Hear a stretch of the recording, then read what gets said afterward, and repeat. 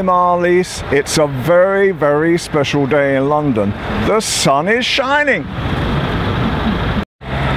So Marlies, we thought the next video we should shoot for you are some of the exciting tourist attractions you can see in London. The first one being the Tower of London and Tower Bridge. Beefeaters, ravens and even the gruesome history of the Tower of London make this one of the most iconic buildings to watch and see for tourists when they come to Britain each year. From the outset, the tower was designed to create fear and awe. Over 27 meters tall and built from luminous Caen stone, William the Conqueror's White Tower must have looked alien and forbidding to the newly defeated English, who were forced to build it in 1070.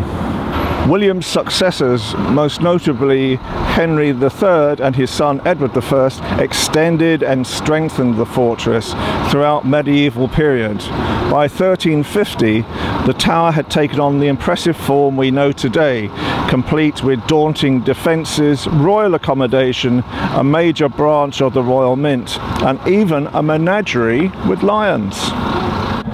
In 1483, 12-year-old Prince Edward and his younger brother Richard, the two princes in the tower, were imprisoned there by their uncle, the Duke of Gloucester, apparently for their own good. The Duke of Gloucester eventually became Richard III. They were never ever seen again, Marlies. But in the 1930s, two skeletons of young boys were found close to the tower itself, which we presume are the skeletons of the two young poor princes. And right next to the tower is Tower Bridge, which spans from north to south of the River Thames. Tower Bridge was built between 1886 and 1894 and is a combined bascule and suspension bridge in London. The bridge crosses the River Thames close to the Tower of London and has become an iconic symbol of London.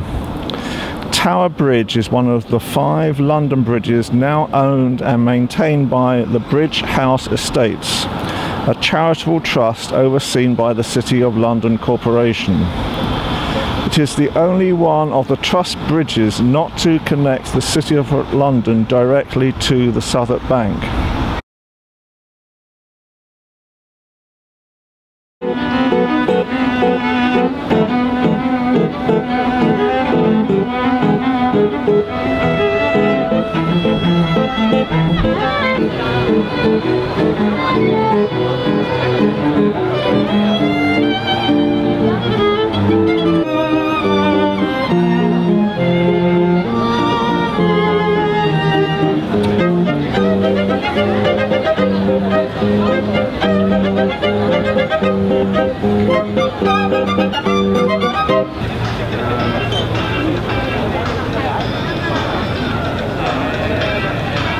So Marlies, we move away from the history of the Bloody Tower and Tower Bridge and St Catherine's Dock, and we come to the more palatial surroundings. The surroundings of Trafalgar Square that also holds the Portrait Gallery and the National Gallery as well.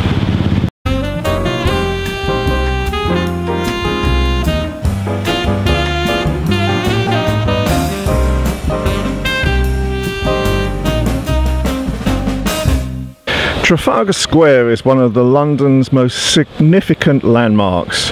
Originally conceived by John Nash in 1812, it was laid out by Sir Charles Barry, the chief architect of the Houses of Parliament between 1840 and 1850.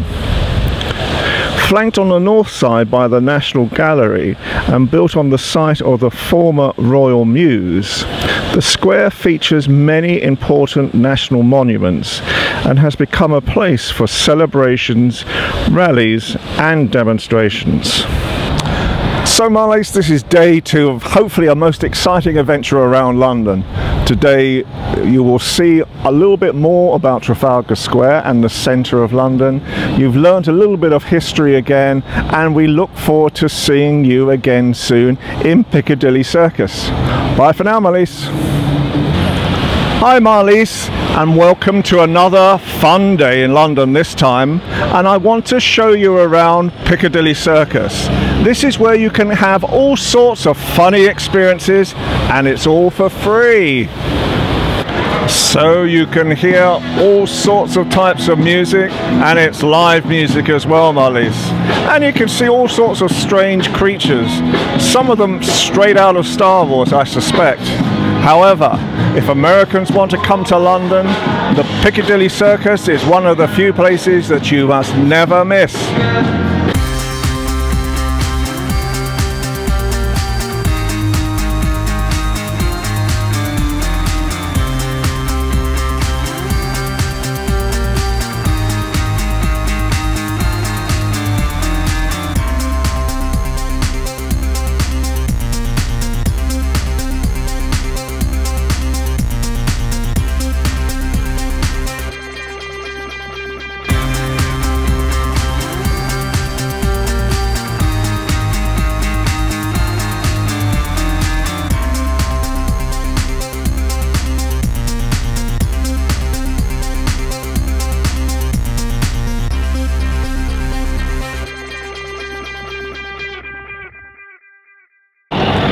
And of course, Marlies, the most famous attraction in Piccadilly Circus is, of course, Eros.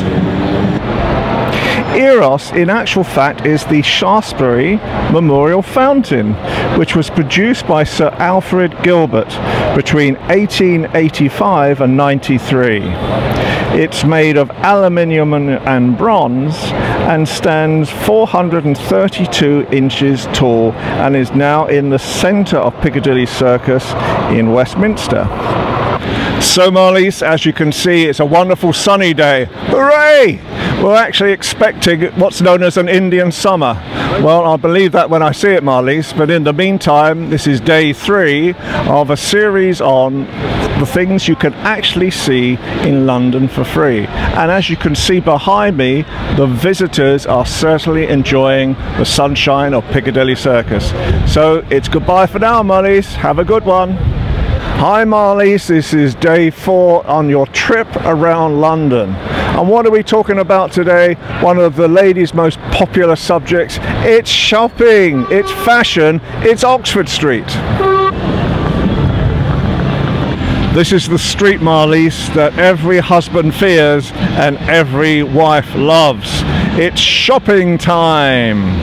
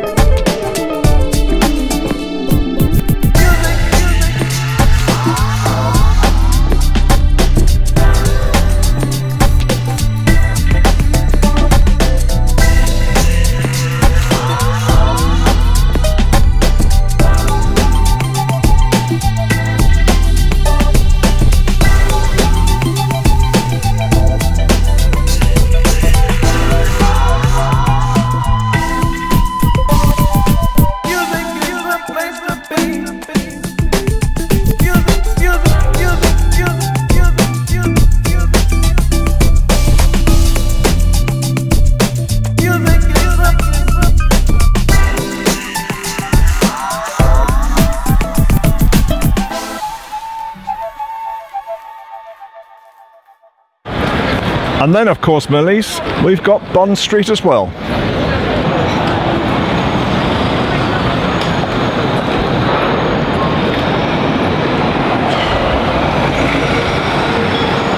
And of course, at this end of Bond Street and Oxford Street is the world famous Selfridges. In 1906, Harry Gordon Selfridge arrived in London from Chicago with his heart set on opening his dream store. With his revolutionary understanding of publicity and the theatre of retail, Selfridges flourished under the direction of this charismatic chief. Harry Gordon Selfridge's spirit of innovation and creativity lives on through its owners today. Since 2003, W. Galen Weston and his family have owned and operated the business. The only store to be named best department store in the world 3 times. Selfridges today is more than just a sum of its products. It's a shopping experience that promises to surprise, amaze and amuse its customers by delivering extraordinary customer experiences, and to this day, as Harry Gordon Selfridge would say, everyone is welcome. And so, Mullies, this is day 4 of a 7-day tour around London. Welcome to London for you. So everybody loves shopping, Mullies. So this is the shopping capital of the world, we think. Oxford Street, Bond Street, and who can forget Selfridges.